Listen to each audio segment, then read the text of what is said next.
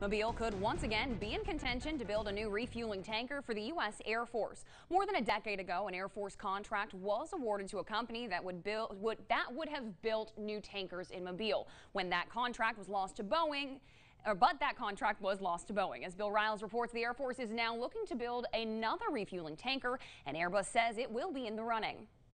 The Air Force is calling for a new refueling tanker as a bridge between the troubled KC-46 tanker built by Boeing and the Eisenhower-era KC-135 tanker.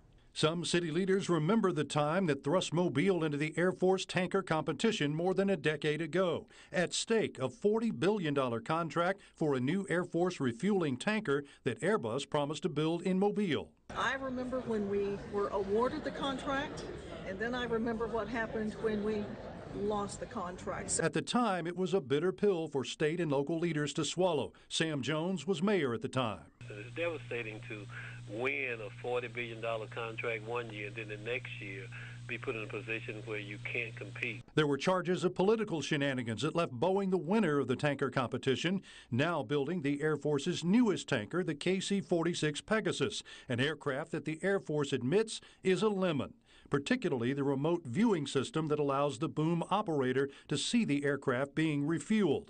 Now, of course, Airbus is successfully building commercial airliners at Brookley Field instead of tankers. And now the temperature in Congress has changed that has some lawmakers calling for rebidding the tanker contract.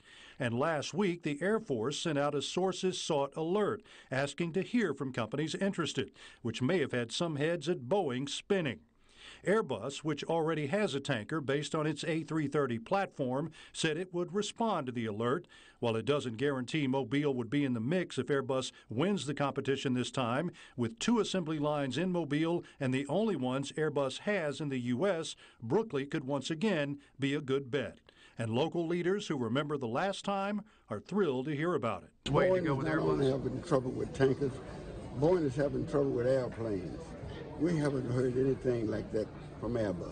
Like I said, what goes around seems to eventually come back around, and we're thrilled. The Air Force is looking for 140 to 160 new tankers at a rate of 12 to 15 per year. Bill Riles, WKRG News 5.